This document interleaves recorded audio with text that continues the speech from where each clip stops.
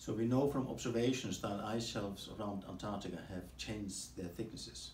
In most parts they have thinned, there are some areas where they have thickened, but we know they have changed. We know this because we have satellite data, and we have about 25 years of these observations. We also know that the ice upstream of the grounding line has changed its velocity. In most parts, the ice has sped up a bit, some other regions have slowed down. Now the question is, are these two observations somehow connected? Is it possible that the thinning of the ice shelves, or the changes in the thicknesses of the ice shelves, are actually causing the changes we see in ice flow upstream of the grounding line? So this is the question we were looking at.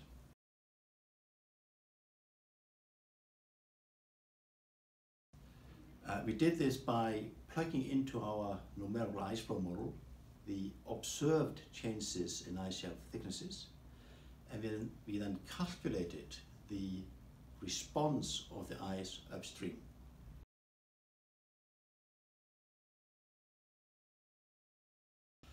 Now our conclusion is that the pattern of response is so similar to the observed pattern in ice flow changes that it's very likely that the thinning of ice shelves is the actual physical mechanism causing the changes in ice flow upstream of the grounding line.